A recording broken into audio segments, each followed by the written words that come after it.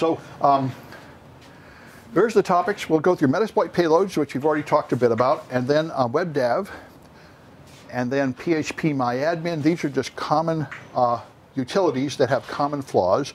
And then how to use directory traversal to steal fun things off a server, what kind of fun things you might want to steal. Then these other things. The most interesting part here, I think, is the NFS shares.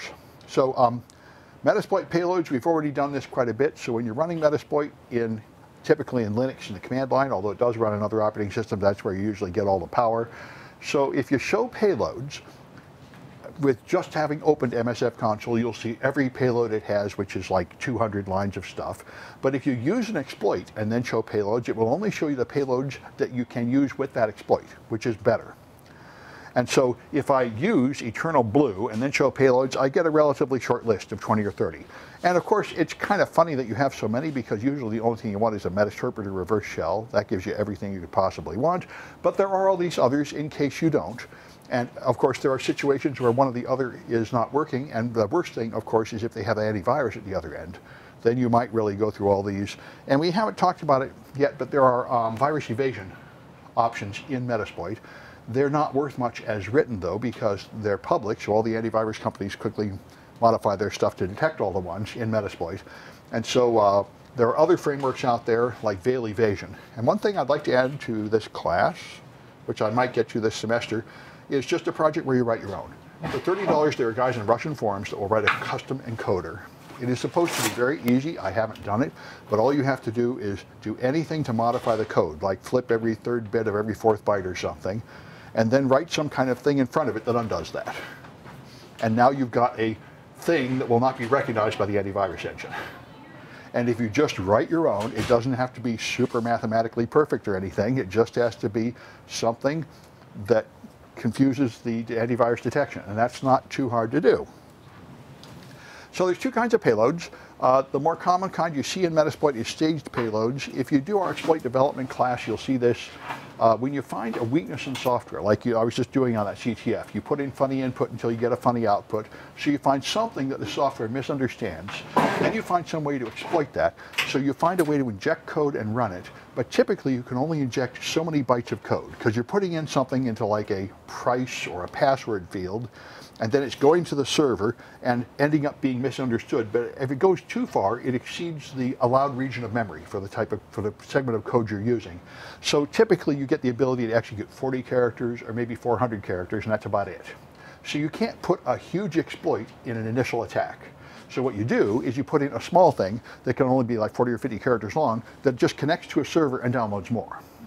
A little FTP script or something. That's how real malware typically works. When you first get infected, the actual network traffic over the wire will send in something to a vulnerable service and then just put in a few lines of command line to connect somewhere and download more. And that's why, until it came out last week, that Kaspersky antivirus was the medium used to steal the NSA exploits, like Eternal Blue that we've been using here. The most popular theory, which everyone said, is that the Russians compromised one of our staging servers. Because this is what you typically do. You take over a server somewhere and you put malware on it, and then you serve it up with HTTP or FTP, and that's what's used by the next target. You connect to that one and download the stuff. And your staging server is just on somebody's box you hacked, so it's pretty common that they catch you and they steal the stuff on there, and that's where they thought they stole all that stuff. But considering what they really have, if you get the original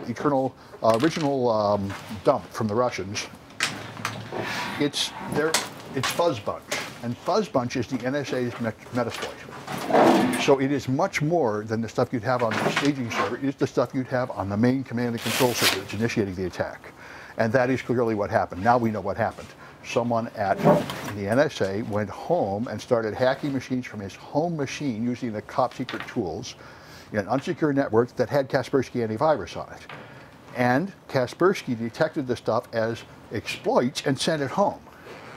And then it turned out that Kaspersky had in fact been hacked either with their consent or without by the KGB, because the antivirus is the perfect theft tool. It scans every file in your box, sends a signature home, and if it meets certain criteria, it sends a copy home. So they can just steal anything they want to off your box, and they were. Which is why the government won't let you use Kaspersky anymore on anything important, anything government or military. Anyway, So typically the first thing you'll see is a downloader, and the downloader will download more, and that's what these staged payloads are here. So this payload, Windows Meterpreter Reverse TCP, if you get info about it, it will tell you down here someplace that it's staged. TCP stager. All right. The alternatives inline payloads, these are ones that are delivered all in one chunk. And inline payload will require an exploit that lets you put in larger text. So if you really want to get into this, like I say, the exploit development class, you spend a lot of time worrying about how much room you have and how to make exploits small enough to fit in the available space. Metasploit, of course, contains only the result of all that. Exploit development is our class that basically takes you to what it takes to write one of these Metasploit exploits. Although, so far, we haven't gone so far as to actually write them, but I'm thinking that might be good to do next time I teach that class, because there's quite a few things like Eternal Romance that should be in Metasploit and they aren't. And it would be a fine class project to write the Metasploit module for it. It's not that hard. Anyway, so Meterpreter is the custom payload for Metasploit. This is intended to be the all-purpose hacking tool that you want to use whenever possible. As you've seen, it's all full of great stuff like screenshot and hash dump and get system, gloriously powerful things that you want right there. And I didn't know this, but it uses encryption to encrypt all the traffic. That's pretty cool. I never bothered looking at it in Wireshark, but that's a good sign. And it's loaded by DIL injection, which is the main way that you exploit Windows boxes. I mentioned before the dynamic linked libraries, which is what Windows uses, is an intrinsically insecure and unsanitary system where a library is loaded for one program and another program just uses the code that's already been put there by somebody else. And they don't have any way to know if that code's been modified or anything, so it is the natural, easy way to trick a program into running attack code, is to mess with the libraries, and that's how this works. So, if you do an Nmap scan of our Windows target, you will find XAMPP and WebDAV. We did this before, and let me just go live and let's do this stuff. I got them all running here. So here's my Windows 124 box, 172.16.207. Here's my attacker. So, Nmap. Let's do this, 172.16.1.207. All right. Nope, must be wrong. 172.16.1.207. What did I do wrong? No targets were specified. All right, you guys see what I did wrong? I don't see it. No targets were specified. All right, I've lost my mind. I can't run Nmap anymore. Either I've had a stroke or something. Why can't I run Nmap? Nmap, yes. ifconfig, ping. Ah, there's the problem. Okay, something's wrong with my networking. That is very rude of Nmap to tell me my syntax is wrong when it's a thing like that. All right, so let's go see my Windows boxes here. Let's see if I can, all right, this is typical troubleshooting we always do. Okay, this one's on the internet, that's a good sign. And it's really 207, okay. Let's see if this one's on the internet. Come on, knock it off. Stop giving me nonsense. Okay, ping Google. Okay, there's my problem. How about GH client minus V ETH0? I get a fresh IP address. It did that. Right. What adapter. Do you see what the problem is? Adapter. What adapter? On your host machine? Well, I'm using the wireless, and it's working. What is this nonsense? ETH0 down, ETH0 up. Ah, all right. That's the kind of stuff that gives me a bad attitude. I mean, that's rude. There's nothing wrong, you just had to go down and up. That's a bug. Anyway, such is life. There are bugs in everything. So now I can probably ping that box. You know, I'd like to have, okay, now I can ping the Windows box. Now I can probably Nmap the box. I think it was very rude of Nmap to tell me I didn't specify the target when what it meant was your network is down. That's not the same thing. Anyway. There we go. All right. So A means use all intent scanning options, and it'll probably take a couple minutes. So I'll just let it go, but we'll be coming back looking at that more as we go ahead, of course, because this is your first step. First you use NetDiscover to find all the machines in your subnet. Then you use Nmap to get an idea what you got. And then you use other tools after that, although Stuart was just telling me about something. Sparta. Sparta. It does all this automatically. Yeah. Sparta is a pen testing tool that will automatically scan everything on your network. It's just a head of roll. All the ports. Right, does Nikto and Nmap. My ASIQ default, SMTP default. Yeah, that's great. So it's a good surveillance tool, a good scanning tool to find all the goodies. So anyway, if you do the Nmap scan, it's going to find a whole bunch of stuff on that box, of course, because it's loaded with about a dozen vulnerable things. But one thing it's going to find is an HTTP header that has DAV in it. And this means it is supporting the technology called DAV, Distributed Authoring and Versioning, and this automatically uploads stuff from a folder on your machine to the server. I used to have a very old blog platform that did this. Any file you put in a certain folder would just automatically appear on the server. It's automatically doing FTP in the background, and that's what this is for. It's very popular. So here they're running XAMPP. Now, you know, LAMP servers are Linux servers. Linux, Apache, MySQL, and PHP. That's what it stands for. Most people either run Linux shops and they run LAMP servers to do their web job, or they run Microsoft shops and they run IIS. Those are the two choices. If they run IIS, they use Exchange and Microsoft SQL. If they're running Linux, they use Apache, MySQL, and PHP to do the same job. So the point is, if you wanted to run a LAMP server on Windows, then they call it XAMPP, or WAMP is another term you might use. Windows, Apache, MySQL, and PHP. I don't know how many people do this. To me, it's kind of nuts to run open source stuff on Windows. But you can run Apache on Windows, PHP on Windows. It's just, why would you?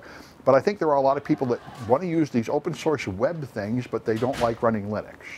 So anyway, it exists, and XAMPP is one of the packages that will run those open source web products on Windows. And if you do it, especially in the early versions, it tends to be dangerously insecure. That's what we're going to exploit here. So they got this WebDAV thing running, which will automatically let people upload files, and of course, it's misconfigured. And here's XAMPP running, and in this case, the problem with XAMPP is it has WebDAV included in it, and it has default credentials.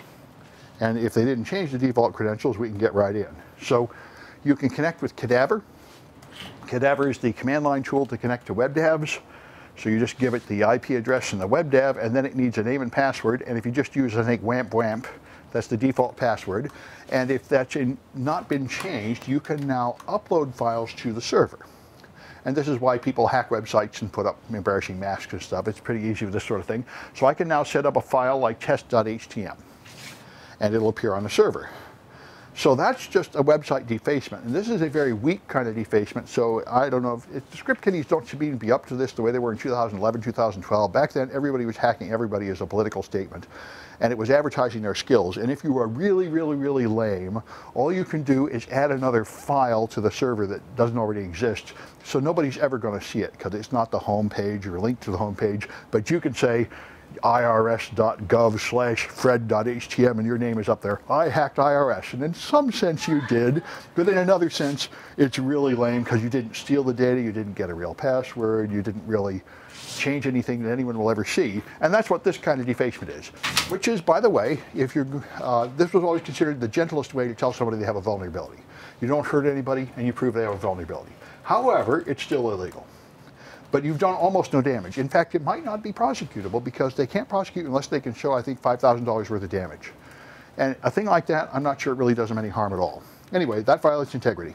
But what you'd really like is remote code execution. So to do that, you try to upload a PHP file. You make a file called anything, typically used info.php. This is the typical stuff you put in it because it's just easy to remember and it tells you if PHP is running on the server. And the way PHP works is one of the many disturbing weaknesses about Apache.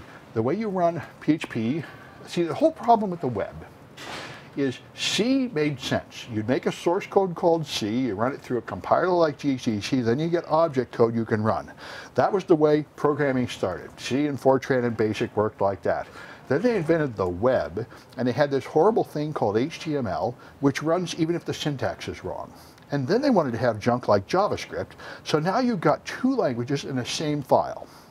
And these days, you typically have 30 languages all mixed in the same file on the same server. So this is a recipe for madness. And it leads to huge security problems as you put in code that is misunderstood by the various parsers that try to guess what part of this junk is PHP, what part of this junk is HTML, what part of it is something I don't recognize at all because it's a later version than I am. So how am I going to figure out what part to ignore? And all you have to do is make a mistake in any of all those parsers and you have holes. So the way it actually works on the server is it looks at the file name. And if it has PHP in the file name, it interprets it as PHP code instead of just a static file to serve up. And in some versions of Apache and some configuration settings, it will even take PHP in the wrong part of the name. So you could have a file that's supposed to only take images, like pings, and you could upload a file called phpfred.ping, and it'll let you upload it as an image, but then you can execute it as PHP. Because the Apache settings just specify a sort of regular expression, and anything that satisfies that, we interpret as PHP and execute with the PHP runner. Yeah? Can you put payload in that? Yes, you can. Like the what? interpreter has a whole ton, Metasploit has a ton of exploits in PHP versions. Like MSF Venom? Yes. Yes. So wouldn't that be Metasploit. RC? Yeah, it is. That's Okay. the point. This is Right. what. So right now we were able to upload a plain text file and see it. Now we want to upload some kind of active code and run it. So you make a PHP file and upload it. And if you go there and it's doesn't have PHP, you'll just see that. But if it does have PHP, you'll see this, which is the result of running that command. And now you have remote code execution. You can now execute PHP commands on the server by uploading a file with those commands and then browsing to it. And when Apache tries to serve it up, it will recognize that this has a PHP at the end of the name, and it will therefore run it through the PHP engine and show you the result, instead of just showing the contents of the file, which is what it would have done for HTML. So MSF Venom has a whole bunch of PHP. All you gotta do is run the payloads and grep for PHP. You got PHP everything, Meterpreter bind, Meterpreter reverse, bind IPv6, all in PHP. So you can make them here. Another thing I saw a lot of people doing at the pen testing contest is going online and downloading from like GitHub and blogs somebody's favorite PHP malware. People used to write these things that were all over the place, so all the script kiddies who didn't even know what they were doing would just get Fred's PHP shell, upload it to servers, and now you have it in there. Sort of like putting up back orifice or something. It was easy enough to do that you didn't even need to know much of what you were doing. You just know default name and password for a content management system, upload a file, and now you can deface the server, put your name on it, and brag. So anyway, that's the game here. This makes PHP malware. So you just use MSF Venom, and as you know, if you're going to have a reverse shell, you got to specify the command and control IP address and the command and control port number. Now you put it out in raw, because it doesn't need to be compiled or anything, into a file ending in PHP. So meterpreter.php is your file, and if you open it, just look at the top, you'll just see PHP code. Less than PHP if set. This is just line after line of PHP code that adds up to meterpreter. So it's big and long, but it's automatically generated, so we don't care. So now you just upload it with Cadaver, browse to it in the web, and it will make a shell coming back. So you browse to it here, it will run, and that will open your session. So this is one way to get remote code execution. Now, the next thing is phpMyAdmin. phpMyAdmin is a popular tool, at least it used to be. I don't know how many people are still using it. The point of this, there are a lot of web developers that really do not know much about networking and much about security and much about servers either. They just have a graphical interface where they can click a button, post something, put up a link and all that jazz, and they live in there. The way a lot of like office workers just live inside Microsoft Word and Excel, and they really don't have any clue what's going on except inside there. So phpMyAdmin is a common solution for this. And it looks like this. There's some admin page, and you're supposed to have to log in to get here. And once you do, you now just have buttons you can click to execute SQL command, upload files, change prints, and you just run it here. If you go to web hosting platforms like GoDaddy, it's similar. They have an online graphical page you can use to upload and download files and make settings. So this one here will let you execute SQL commands on the server. So this should be protected with some kind of barrier like a login page, but another thing people often do is forget to put a password on it, or they have a default password on it, and then you can get in here. It's very easy. And once you're in there, you can now run SQL, and as you've done in the last class at SQL injection, if you have SQL injection, you can write code to a file by select literal code into out file. You can now write into a file. So what you do is you write PHP code into the file. And this is the simplest PHP shell, just system of underscore get command. This will take a parameter named CMD and execute it at a shell as a line of shell code.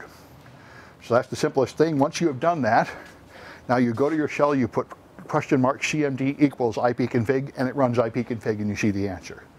So that's a PHP shell. These things are awesome. They're easy to use. Anytime you can add files to a server, and the server supports PHP, you can run a PHP shell, except at GoDaddy. Now, I had a person come to me whose website had been hacked.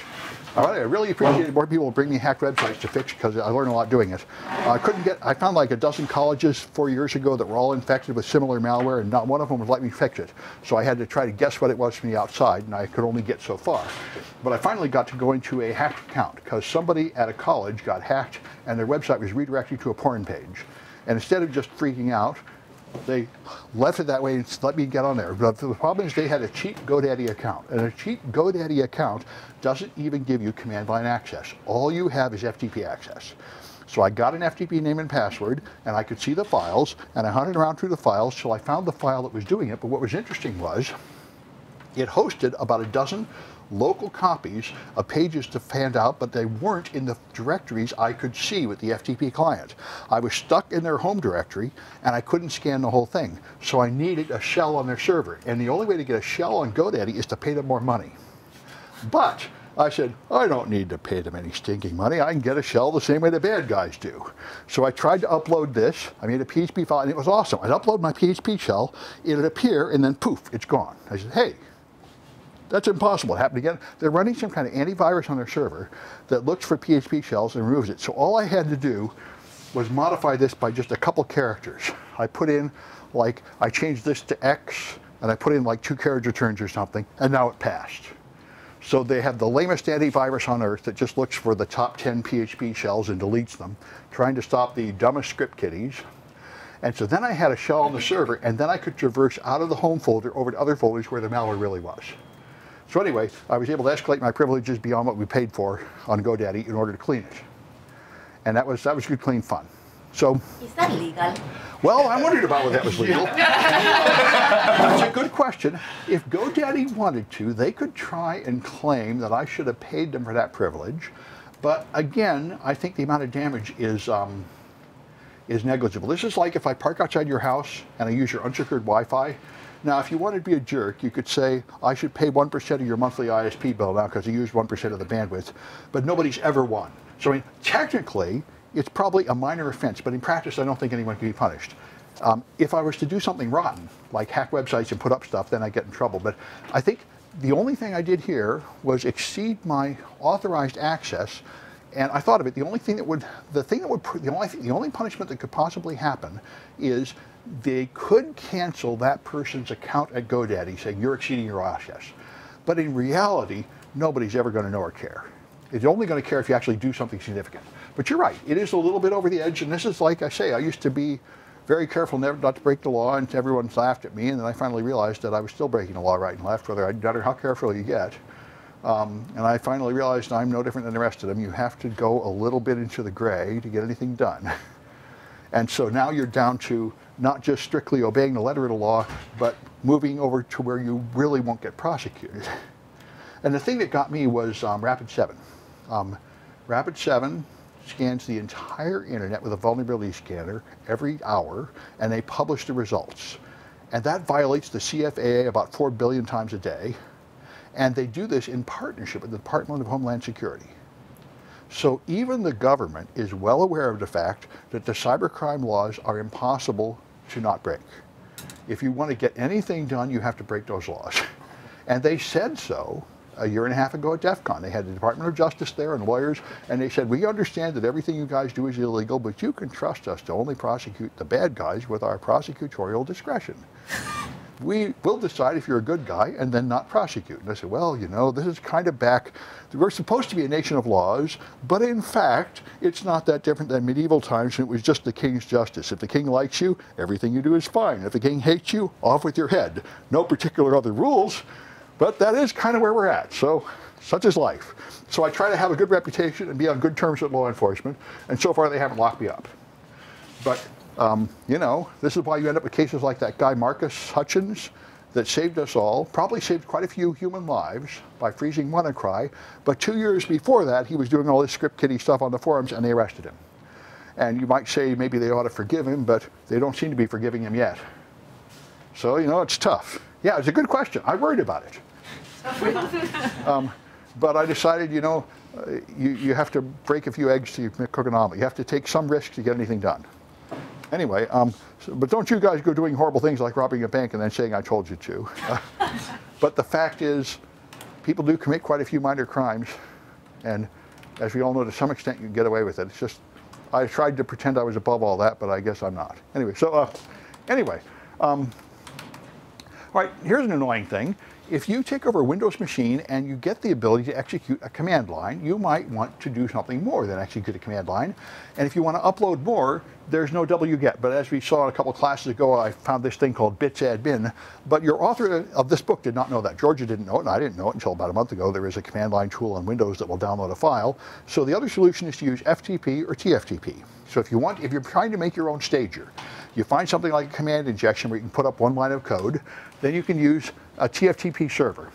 So this is in Kali. You run this thing, and it will listen on this address and serve up files with TFTP. TFTP is the Trivial File Transfer Protocol. It runs on port 69 with no name and no password required. All you have to do is request files by file name, and they go over the network. And it's commonly used to upload firmware into routers and switches and IP phones.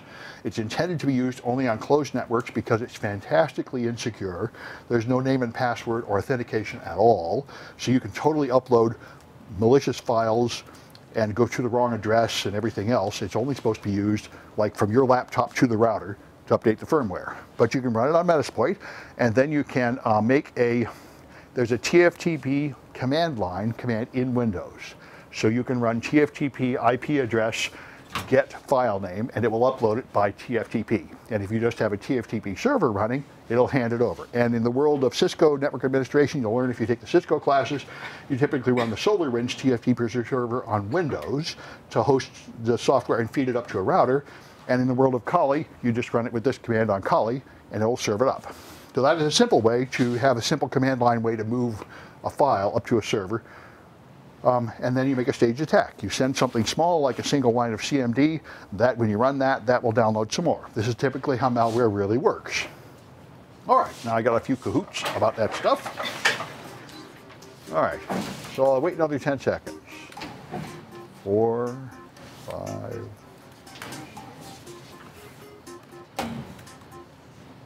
All right, 6 questions.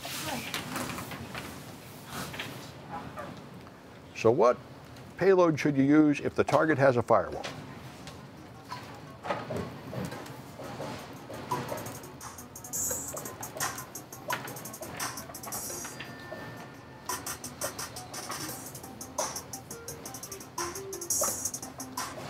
Okay, a reverse shell, that's what it's for. It phones home to the command and control server, and outgoing traffic is typically permitted, but by firewalls much more easily than incoming traffic. All right, what payload is best if you can only put up a small amount of code?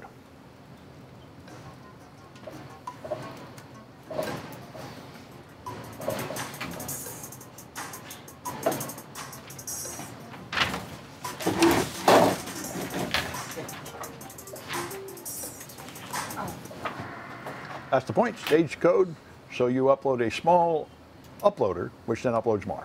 All right, what type of payload encrypts the traffic?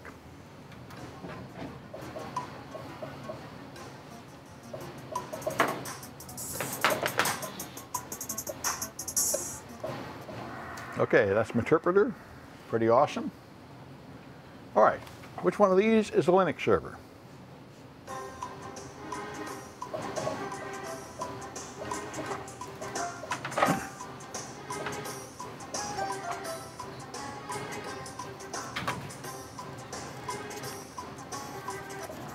That's LAMP, that's what the L is. LAMP is a Linux server. All right, which one is a command line client?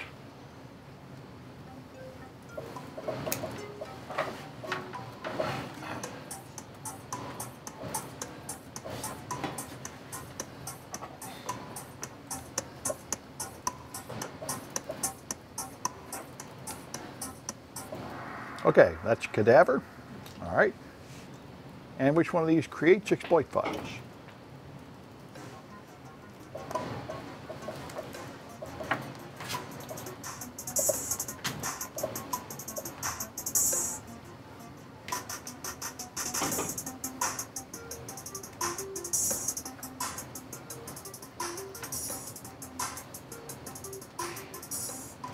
All right, MSF Venom, good, a popular answer. All right, well, let's take a 10-minute break, pick up at 5 minutes to 7. Okay, so you can also use FTP. That's what I used years ago, which is even more the way malware does it. There's an FTP server inside Metasploit. You can just use auxiliary server FTP. It will then serve up things from the directory.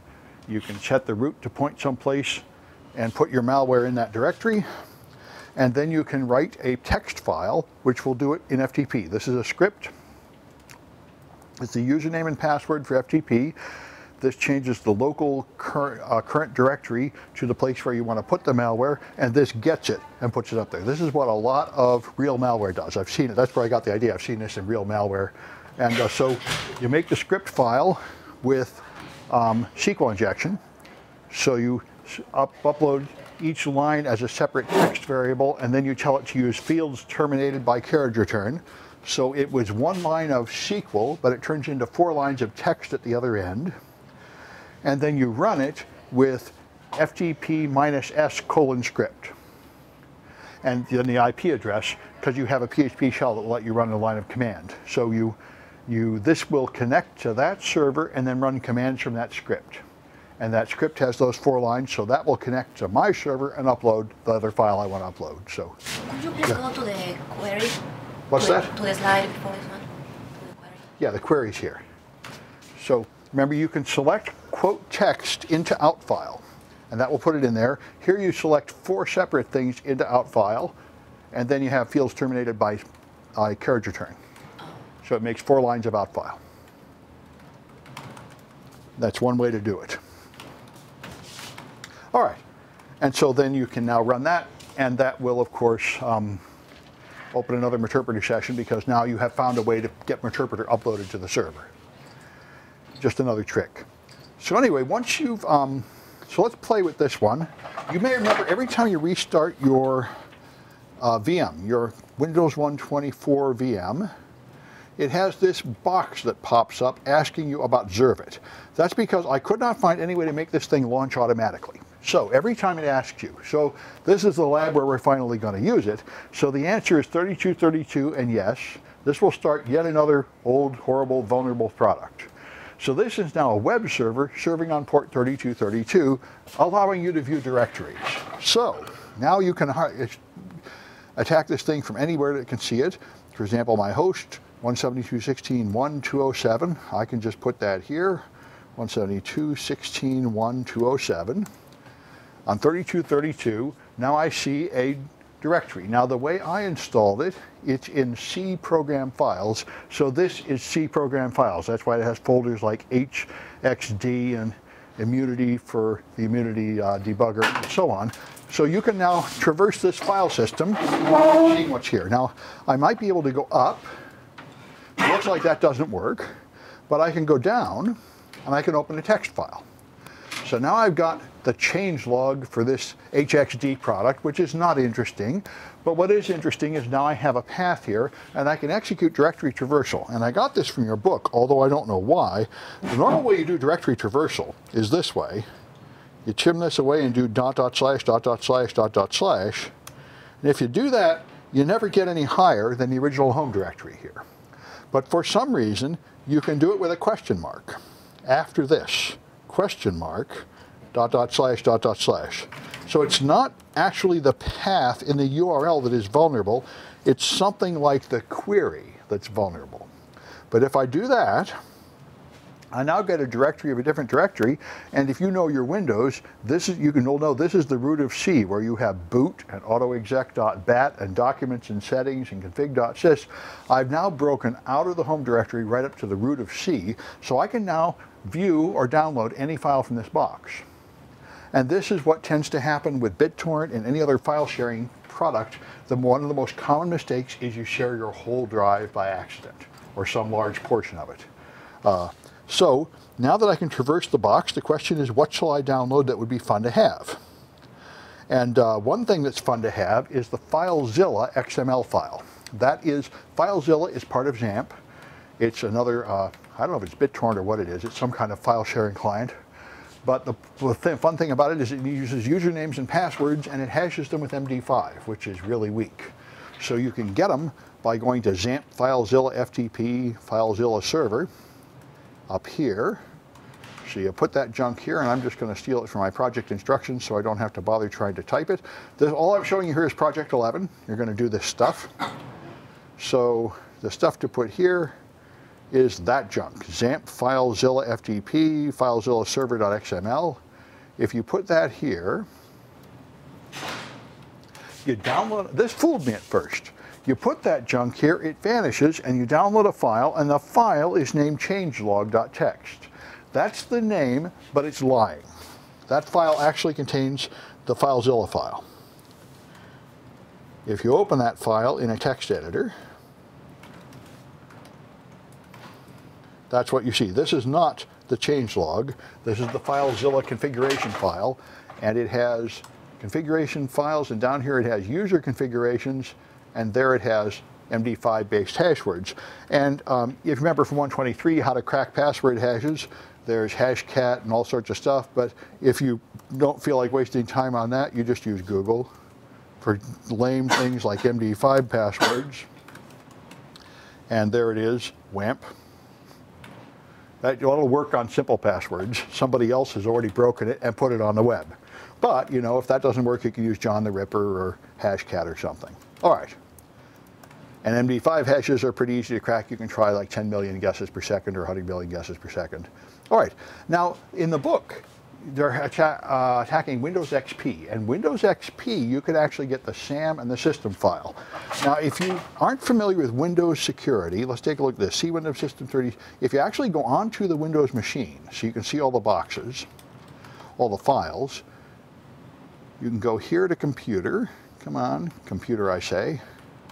And then see Windows, System 32. And config, I think. Yep, config is here. All right. So in here, there are some files. These are super important files, like SAM and security. And SAM is 256 kilobytes, and security is 256 kilobytes. These are registry hives. And these are where Microsoft stores login passwords. It stores them in the SAM file, and they are encrypted with reversible encryption, and the key is in the system file. So I don't know why they wasted their time on that. So if you have a Windows file system, all you have to do is get SAM and system, and you can use system to decrypt SAM and get the password hashes. And then you can crack the hashes because they're even weaker than MD5 hashes. Microsoft uses MD4 hashes, which, as you can imagine, are even older and weaker than MD5. So that sounds great, but in order to protect this, Microsoft has made this folder hard to get at. And so even though I can traverse the file system, I can't get in there. See Windows System 32 config, and let's try it. If I go back to here, where I can apparently get anything I want, let's try Windows. All right, no, I can't do it that way, but I can do it this way. Windows System 32. Yeah, I got to put in the config SAM. And I can't get it. There are permissions that won't let me get it from here, and this was true even on Windows XP. But in Windows XP, there was an automatic backup of these files created in C Windows Repair, and that was not protected. So you could just go in there and get backup files. But they took that out of Server 2008. So that part of the exploitation we cannot do in this manner. I could not find any way to just download a file that will get me the Windows login password hashes here. If you want those hashes, you have to do something like get an interpreter shell and use get system and get the hashes. Hash dump. All right, you can traverse to them, but you can't get to them. And that's because this is over, and XP is pretty much over, except for embedded devices. So that direct attack isn't going to work. Although a related attack is to just restart this computer, boot from a Linux disk, and then just copy it off of there. That's the same thing as taking a forensic image of it, and that'll work as long as they don't have BitLocker drive encryption turned on. If they do, then that won't work either. All right, So then you can try other things here like SL Mail. This is one she has in the book. You can run SL Mail. It's installed on these things, but it quit listening on port 110 and it won't start again. So as far as I can tell, this doesn't work reliably enough to be worth doing on Windows Server 2008. And it's not really interesting because it's just a normal Metasploit attack. And all you have to do is set a couple parameters and exploit it. So I don't think that's worth bothering to struggle with. There's third-party web applications, which is the same. In the book, they had a Linux target running something called TikiWiki, which has a Metasploit attack against it. And you've tried enough Metasploit attacks in this class and a previous class. Again, it's not very important.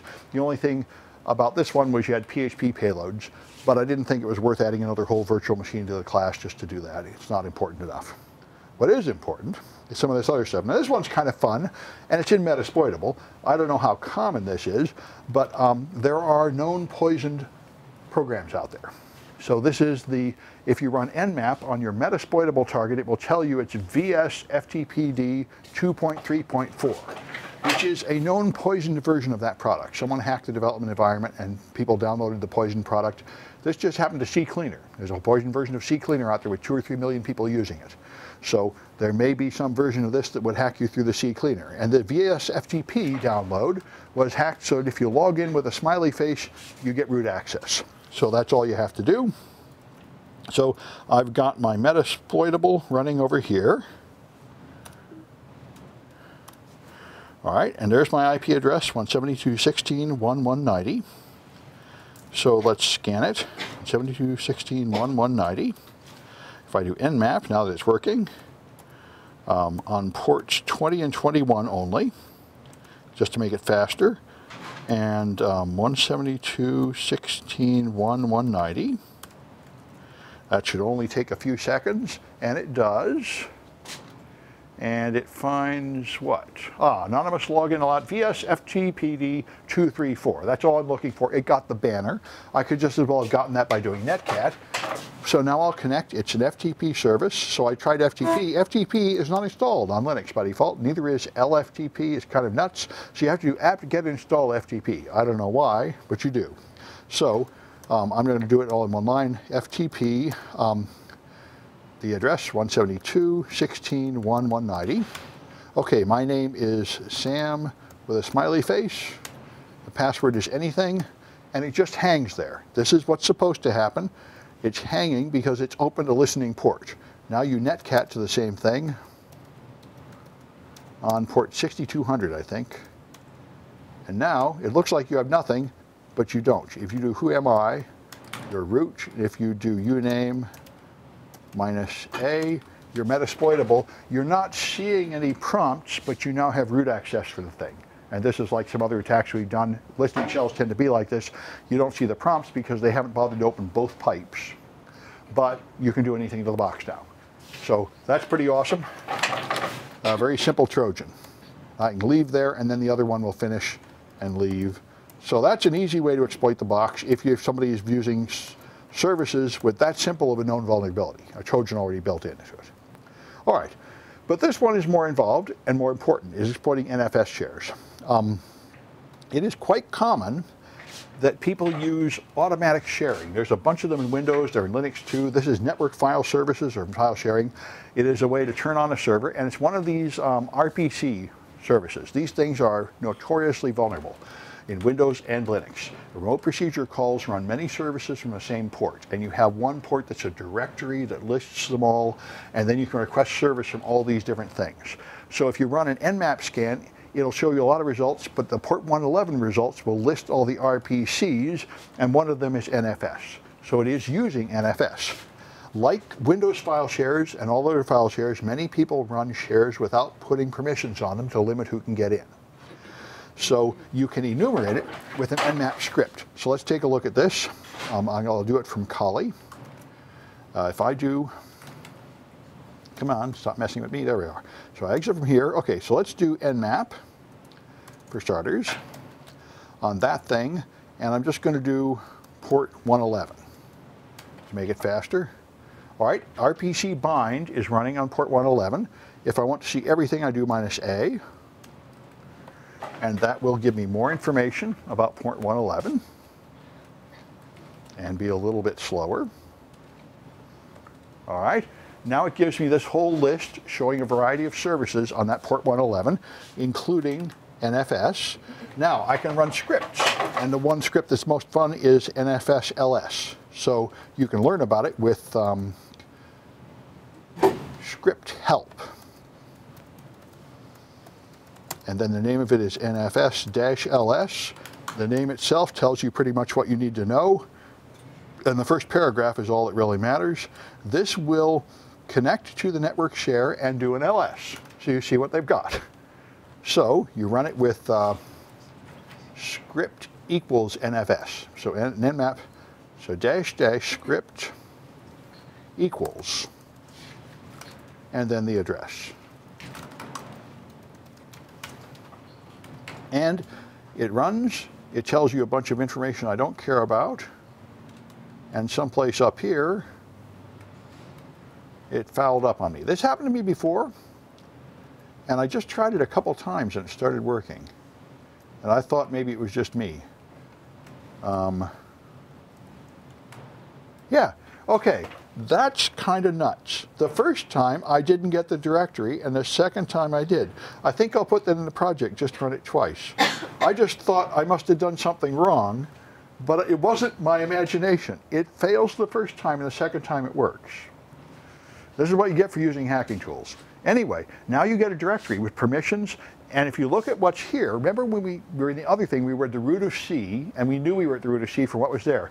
Now I'm at the root of the whole system. Mount, sbin, user, home. I'm not getting the whole directory, which is probably part of why I got nothing the first time. It doesn't seem to really work entirely, but I appear to be able to see the entire file system right from / here. So that apparently they shared the entire hard drive with NFS. So now I just have to use NFS. And the way you do that, if you're using Kali and you try to mount an NFS share, it will just fail with a confusing error message. And when you Google the error message, it will tell you you need to add more software to correctly use NFS shares. You need to install NFS Common. So after you do that, then you can mount it. You make a directory, you do mount -t NFS. That will make in your local file system, it will mount a remote file system so you can browse to it. Then you give it the IP address and path name to it, which is the root. It'll put it in temp mount, and I want to be able to both read and write for reasons you'll see later. So I do -o no lock, and now I have read-write permissions of that thing. So let's do that. And we'll see it live. So if I go here, I can make dir /temp, let's call it M, and then mount -t NFS, and that number, 172. And then it was /temp /m and -o no lock. All right, if I got it right, that will do it. And I can tell if I did it by going there. If I cd to /temp /m, and now I do ls -l, now I see a whole Linux file system with mount and opt and proc and root and sbin and all these goodies. So one thing I see up here is home. So now this is very much like the exploit we did on Windows, where you can traverse the file system. So now I can see the file system of my target. What would be worth stealing here? Well, one thing that's fun is to go into home and see what's here. In home, I have various users. One of them is MSF admin, which is the one we've been using. So if I go in there and look around, there's nothing much in there. Something here called vulnerable. But if you do AL and look at the hidden files, there's a folder called SSH. And I know a lot of people were doing this in the pen testing contest. I saw a lot of them going viral. So if you do get the ability to read files on our Linux server, you look for a .ssh. And when you go in there, you'll see 3 files. And those 3 files are authorized keys, the private key, and the public key. Now my first thought is you'll steal the private key, but that really won't do you much good. That is not the way you hack this. I was pleased to learn this today. The way you hack it is by writing into the authorized keys. So take a look at the authorized keys. The authorized keys contain this one, SSH, so user at Metasploitable can get in. The second one is me hacking it earlier today. So I'm going to do it again. This is how you do it. you want to SSH in. Now, as you know, you can use SSH with a password, but that's considered insecure. What's more cool is to use a certificate. And if you do, you don't put in a password at all. You put in a username, and it gets the certificate and sends it up to the server, and it recognizes it by its public key. You have the private key, which your computer uses to create a network request, which they can read with the public key and verify that it's correct. So what I have to do is make a key pair and send my public key up to that server. And then it will recognize me as an authorized user. So I just run SSH keygen. There are different ways to do it, but I can just run the default and it will be fine. So it's here. There, that's all you have to do. SSH keygen. It will automatically do stuff. Just take the defaults for everything. I'm going to overwrite. No passphrase, because I don't care. I'm a bad guy. I can be insecure. So now I've made my key, which is actually a shorter key and everything, but I figure it doesn't matter. Now I just have to take my private key. My public key is here, root ssh id rsa.pub. So let's take a look at that. ls /root.ssh. So in there I have a thing called id rsa pub. So if I cat that,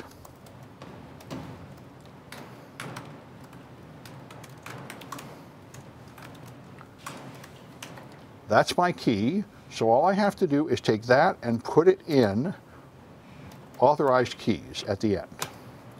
Now if I cat authorized keys again, there are now 3 people allowed to SSH in and be accepted as this user, MSF admin. The original one, me hacking it earlier today, and me hacking it now. So now all I have to do is SSH into the box. SSH MSF admin at the IP address, and it'll let me in. Didn't like it. Signed failed agent, refused operation. How rude. I don't know what I did wrong. Worked earlier today. Maybe I need to clean the junk out of that file.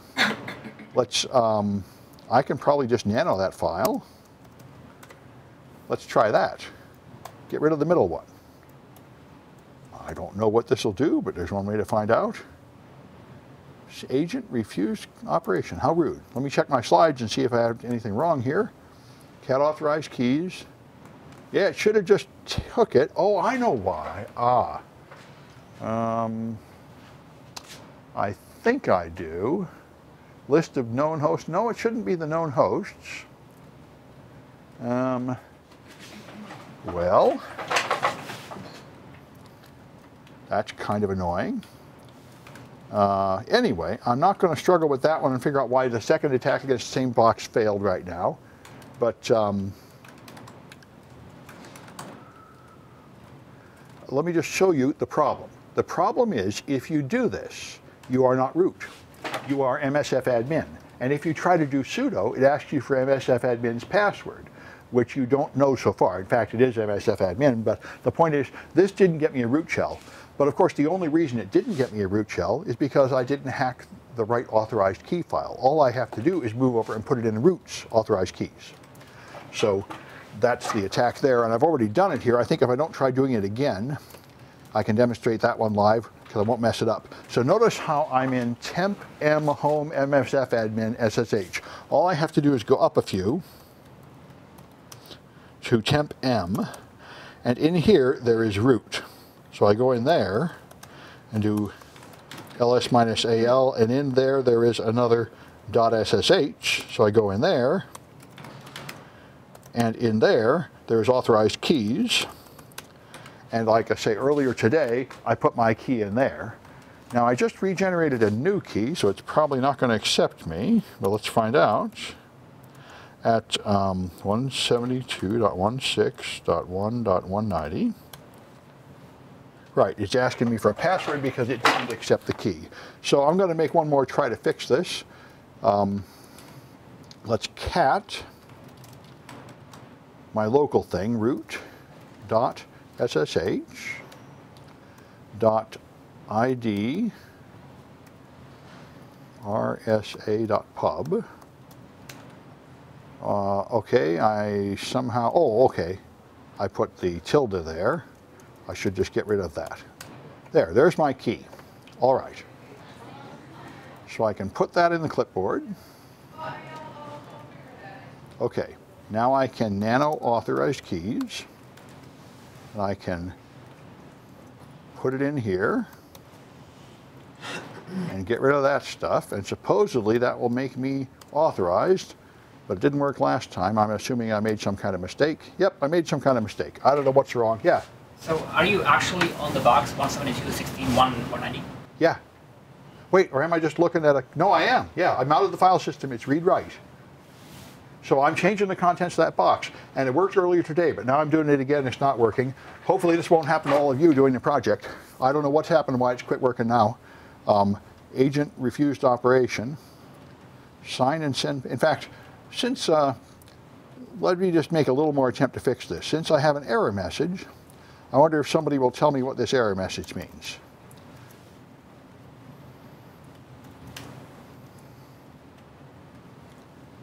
All right. Run SSH add, that's what I did essentially. Then you get this.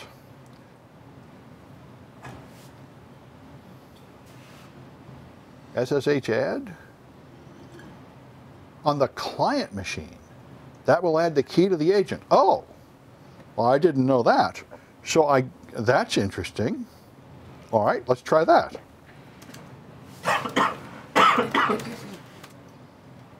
Oh, look at that. It's something local. When you change your key, you have to tell it you changed your key. Ha! Well, that's awesome. So my local machine didn't like me changing my key without running SSH add afterwards. Well, that's good. I'm glad I Googled this. Now I feel better. So now I have root on the box. And that's what I wanted to show you. That was interesting. All right. So let me go back to my slides and see if there's anything else fun to show you.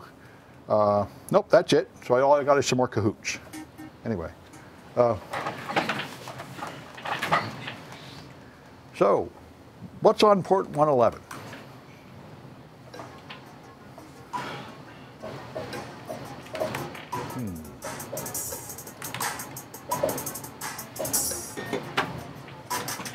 That's kind of a stupid question, but I guess such is life. This is like CISSP. There's one answer that's somewhat less stupid.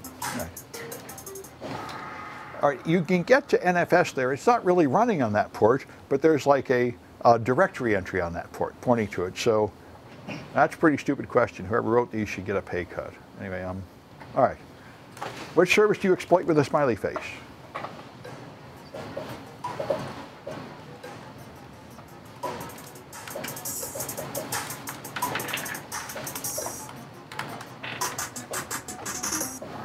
All right, that's VS FTPD. That was, by the way, I thought this was kind of silly when the book had it there, and I remembered the first time I taught this course, we all used Solaris, and Solaris had a similar vulnerability for 6 months before anybody noticed that went like this. All you had to do was an R login, which logs in over the network, into any Solaris server as root, and it will not check the password at all, and you're in as root. And it was that way for 6 months before anybody noticed and fixed it. So this incredibly stupid stuff just keeps happening. Like there was some important Australian box just got hacked last week because the username was admin and the password was admin. I mean, this stuff just keeps happening. You think you have to be a genius, but you don't. There's a lot of stuff just blowing in the breeze out there. And that applies to like the pen testing championship. I saw people downloading the RockU list and trying to break 100 million passwords, and the organizers were agreeing with me, you know, they should go for the low-hanging fruit. There's like just a file on your desktop with a password in it. You got to look for that stuff first. Yeah. Well, what I was told is that we should be using the 250,000 password list. 250,000? No, just 250,000. That's what I thought. Instead of the millions. That's what I would have thought, yeah. Whenever, all my projects, I don't make you hunt through 100 million passwords. I mean, put it in like the top 100 because it's boring to wait for hours while it spins. But you know, that's right. But anyway, that's there's a lot of them just sitting there. So which service has its passwords as MD5, which is what I would call low-hanging fruit? Yeah.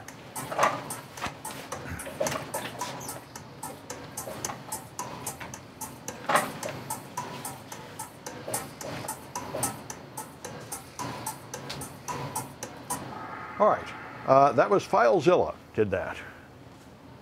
All right, and where is a private key?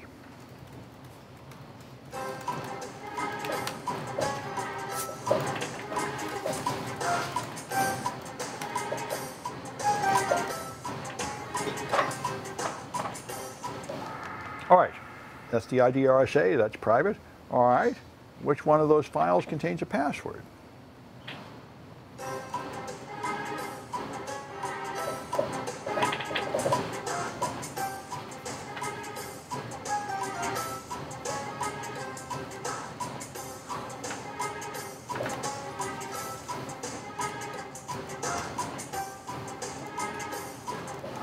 All right, that's good. None of them, of course, that is the whole point of public key authentication. You don't use passwords, use these cryptographic keys instead. All right, so there's the folks. Hey, it looks like pretty much the same winners. So Cam is 6, Tip, who I've identified is 6. Kaji is the new one. So Kaji, is Kaji here? Kaji is remote. Then I'll wait a little while to see if Kaji can send me a text message over this Zoom to tell me who you are. And I'm just going to clean up and go up to the lab.